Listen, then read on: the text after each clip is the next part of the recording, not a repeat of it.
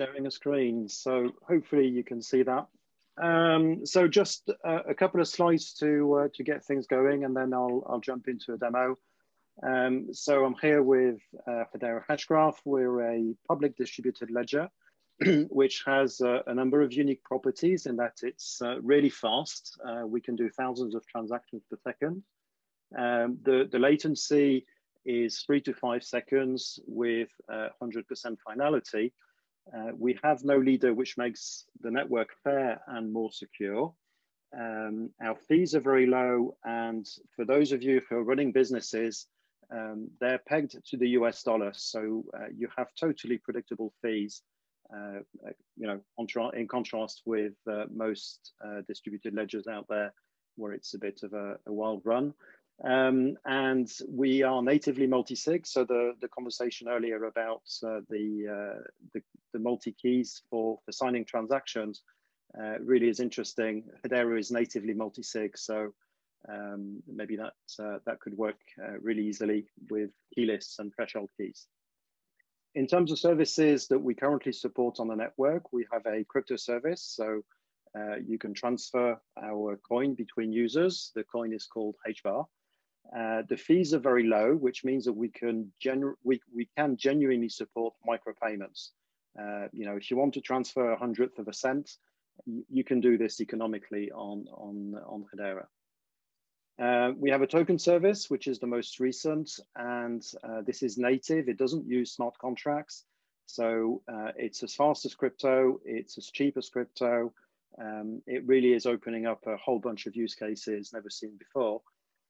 The consensus service itself is the power of Hashgraph, our underlying consensus algorithm, exposed to applications as an API. So again, you can build all sorts of applications now that benefit from a public consensus, which can truly scale. Scheduled transactions are also relatively new. They're a few weeks old, and they make multi-sig transactions between multiple actors really, really simple. And finally, we have smart contracts based on solidity, and we can also store files with control mutability and revocation, which again is a bit of a first in anything distributed ledger, where everything tends to be stated once and written forever. So for the next part, after I've passed on the slides, I'll give you a brief demo of our token service. So this is a UI that we've put on top of the APIs, essentially, to create tokens, transfer tokens, and also demonstrate an atomic swap. The next slide is really just for the purpose of, this is recorded now, and if you look at the YouTube video later on, you can go to any of those links, and that's really all that slide is for. So let's move on to the demo. I've created in this user interface a token before we started this call called demo token 1. And I've given Bob, so I was the issuer, I've given Bob 200 of this token. Now let's issue a new token. Let's create a brand new, not this way, we'll go through the composer. So we'll create a new fungible token, which we'll call vsum6, and we'll give it a symbol, very traditional features for tokens. We'll make it a whole token, but we can, actually no, we will make it a fractional token. So 2 decimals represent something that looks like a US dollar, for example, or any currency in the world. We can determine if the supply is fixed or variable. So I will make it variable, and I will start with 50,000, which is really 500 whole, if you remember, 2 decimals. Whoops, let me get this right. 50,000. So that's 500 whole and those 2 decimals. And the next thing that we can do with this token is we can determine whether it's mutable, meaning is an administrator of the token subject to signing transactions with the appropriate key or keys? We can do multi-sig here. Is that administrator able to modify the token? And we can say no, but we can optionally say yes. And I'll say yes, that allows me to delete them later on. to keep my account tidy. And the next option we have here is whether we want to subject the token to KYC. Again, this is totally optional. And if I say yes, it means that keys will be associated with this feature. They don't have to be the same as whoever is the administrator or whoever controls the supply.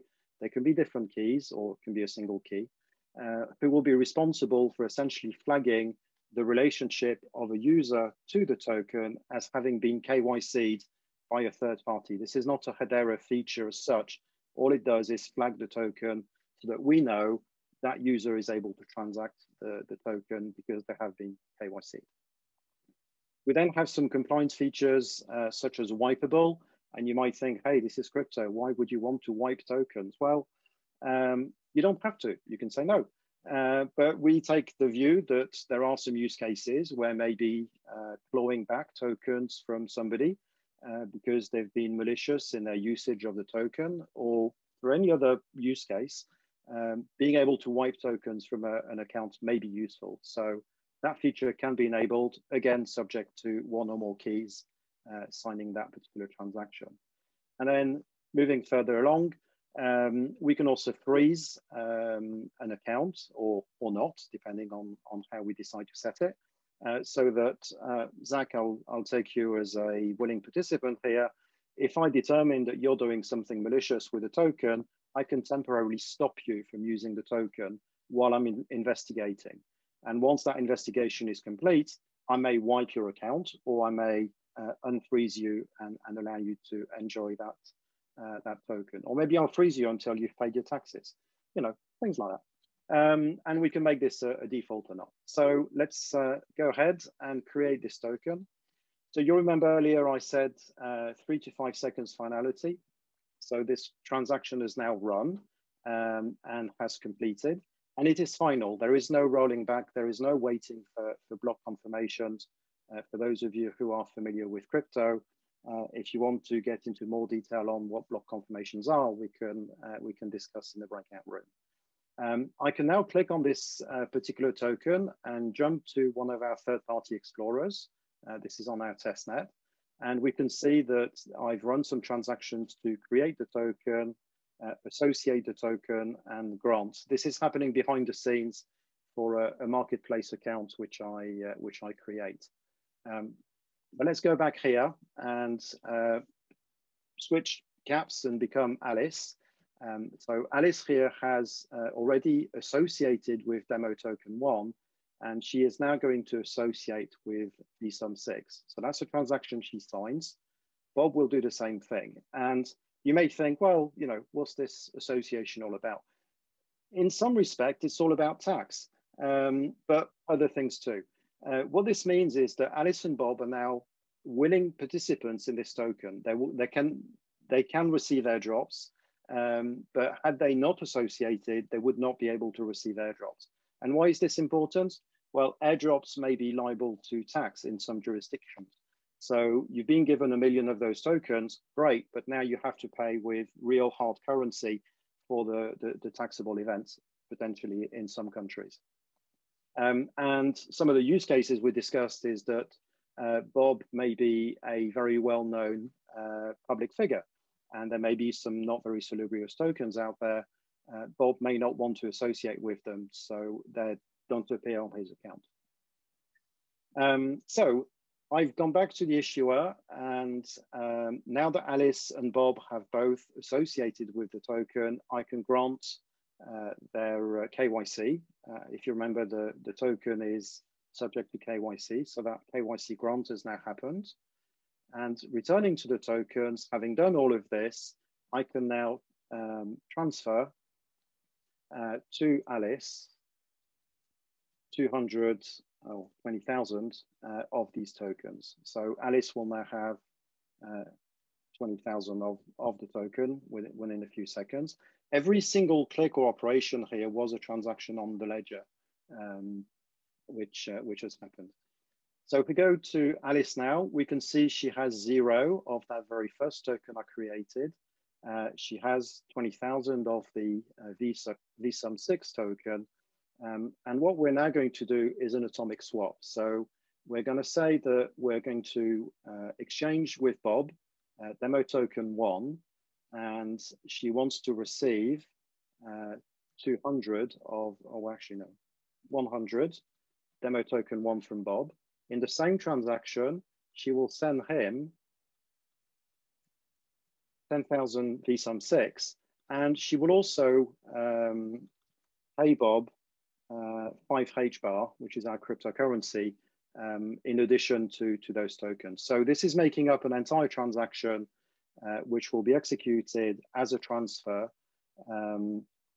as an atomic operation. So if any of those balances are insufficient, the transaction would fail. And you should see very quickly here that Alice is now the owner of 100 of the demo token. Her balance has dropped from 20,000 to 10,000, and Bob has the opposite, and his balance has also gone up from around 100 to 104.